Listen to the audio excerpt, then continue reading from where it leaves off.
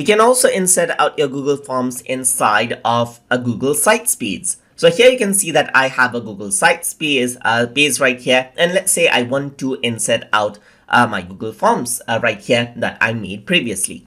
So I'm going to click on a section right here, and then I'm going to go to insert right here. So make sure that, that you're on insert, and then scroll down, and here you will be able to see forms as an option. Once you click on this, what happens is that forms open up right here.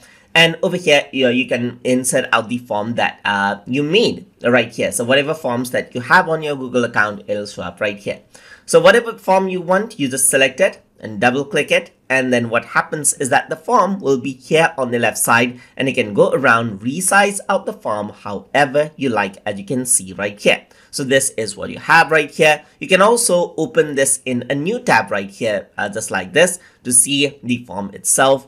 But over here, you can see that this is what you have. So you can go around and preview this. So let's preview and see how it looks. You can see the form right here on your Google Sites web page. And that is how you can go around and integrate, and you can also see how it would look on different devices, as you can see. And that is how you can integrate your Google Forms form inside of a Google Sites space. So I hope you guys learned something as always. And as always, please like, comment, share, and subscribe.